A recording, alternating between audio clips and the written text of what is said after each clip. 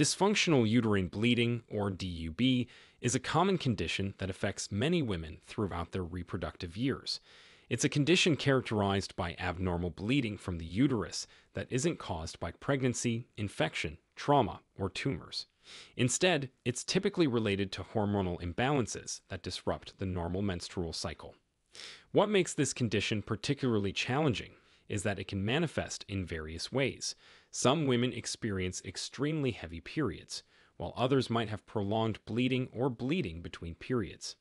So, it doesn't follow the regular pattern of menstruation. Unlike normal periods that typically occur every 21 to 35 days and last about 2 to 7 days with predictable flow, DUB is unpredictable and irregular. In terms of prevalence, DUB is actually quite common, affecting about 10 to 30% of women at some point during their reproductive years. It's especially prevalent during the beginning and end of reproductive life, during adolescence when menstrual cycles are just becoming established, and during perimenopause when ovarian function begins to decline. While not typically dangerous, DUB can be inconvenient, uncomfortable, and in some cases, lead to anemia if bleeding is particularly heavy or prolonged. Types of dysfunctional uterine bleeding. DUB is generally classified based on whether ovulation is occurring normally or not. Number 1. Anovulatory DUB. Anovulatory DUB occurs when a woman is not ovulating or releasing an egg during her menstrual cycles. This is common in teenagers just starting their periods and women approaching menopause. This type is actually the most common type of DUB, accounting for about 80% of cases. In a normal ovulatory cycle, the first half, or follicular phase, is dominated by estrogen, which causes the uterine lining to grow and thicken. After ovulation, the second half, or luteal phase, is characterized by progesterone production from the corpus luteum, which is the remnant of the follicle that released the egg. This released progesterone stabilizes the uterine lining and prepares it for potential implantation. However, when ovulation doesn't occur, the corpus luteum never forms at the first place, and progesterone is not produced. Without progesterone to stabilize the endometrium, the uterine lining continues to grow under the influence of estrogen.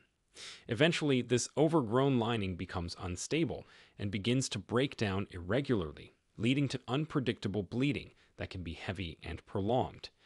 Think of it like building a brick wall without mortar. The bricks, or endometrial cells, keep stacking up, but without the mortar or progesterone to hold them together, they eventually collapse in a disorganized way. Number 2. Ovulatory DUB. Ovulatory DUB is less common, accounting for about 10 to 20% of DUB cases. In this type, ovulation is occurring normally, but abnormal bleeding still happens. Here, the hormonal patterns are generally normal, with proper estrogen in the follicular phase and progesterone in the luteal phase. However, the issue is with the response of the uterine tissue, or with local factors in the uterus.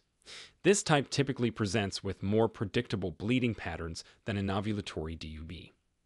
The timing of periods is often regular, every 21 to 35 days, but the bleeding may be excessively heavy or prolonged. Symptoms of dysfunctional uterine bleeding. The most obvious symptom of DUB is abnormal bleeding, but what counts as abnormal varies from woman to woman. Generally, bleeding is considered abnormal if periods are excessively heavy. This can be as soaking through a pad or tampon every hour for several consecutive hours, last longer than 7 days, occur more frequently than every 21 days, or happen less frequently than every 35 days. Passing large blood clots, bigger than a quarter, is also considered abnormal. Bleeding between periods or after menopause always warrants investigation. Beyond the bleeding itself, women with DUB often experience related symptoms. Fatigue is common, especially with heavy bleeding that can lead to anemia. This tiredness isn't just feeling a bit sleepy. It can be a profound exhaustion that interferes with daily activities.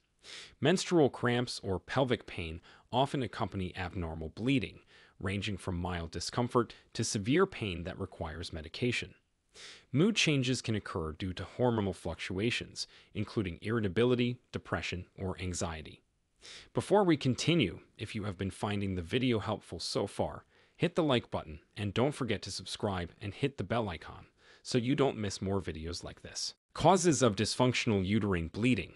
The primary cause of DUB is hormonal imbalance, particularly involving estrogen and progesterone, which are the key hormones that regulate the menstrual cycle.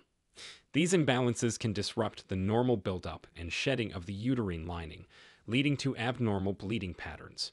Anovulation, or the failure to ovulate, is a common underlying factor in many cases of DUB. When ovulation doesn't occur, the body doesn't produce progesterone as it normally would in the second half of the menstrual cycle. Without progesterone to stabilize the endometrium, the continued influence of estrogen can cause the uterine lining to grow excessively thick. Eventually, this overgrown lining begins to break down irregularly, resulting in unpredictable and often heavy bleeding. Hormonal imbalances can occur for various reasons. One very common cause is polycystic ovary syndrome, which is a condition characterized by hormone imbalances, irregular periods, and sometimes small cysts on the ovaries. Thyroid disorders can also disrupt the menstrual cycle, as the thyroid hormones interact with reproductive hormones. Both hypothyroidism, underactive thyroid, and hyperthyroidism, overactive thyroid, can contribute to abnormal uterine bleeding. Obesity can also play a role, as excess fat tissue produces extra estrogen that can throw off hormonal balance. Significant weight loss or eating disorders can likewise disrupt hormone production and lead to abnormal bleeding patterns. Certain medications can contribute to DUB as well.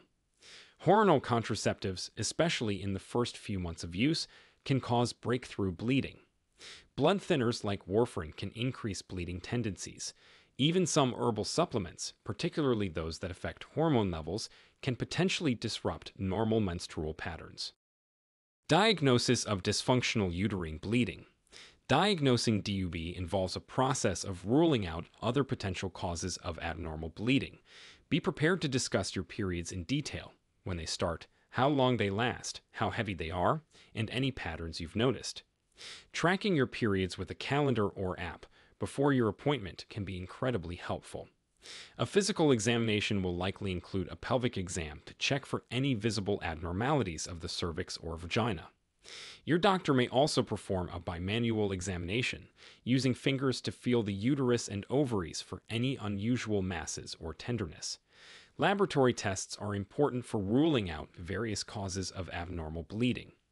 A complete blood count can check for anemia resulting from blood loss.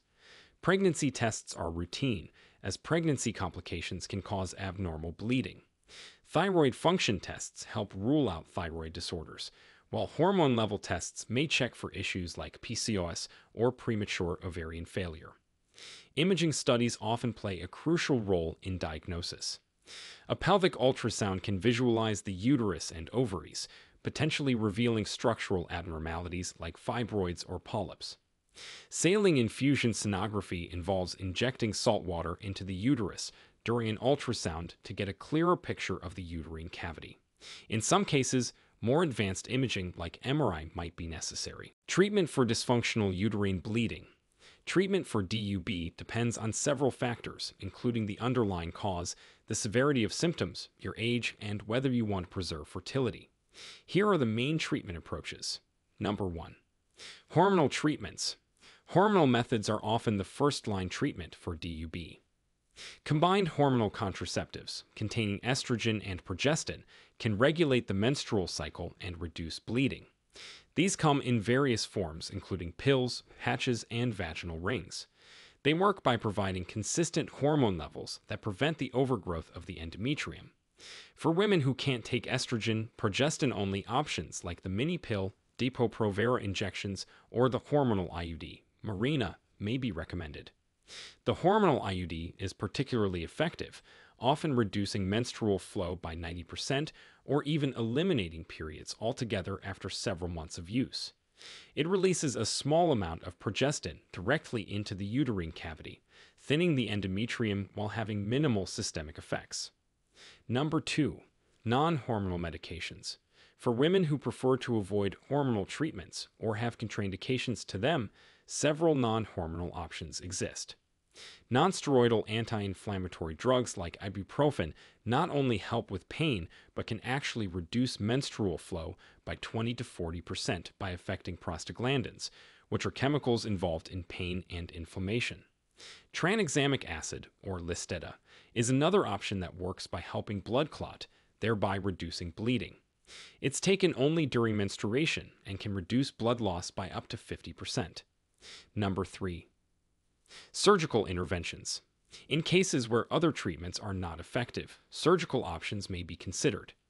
Endometrial ablation is a procedure that removes or destroys the uterine lining to reduce or stop bleeding.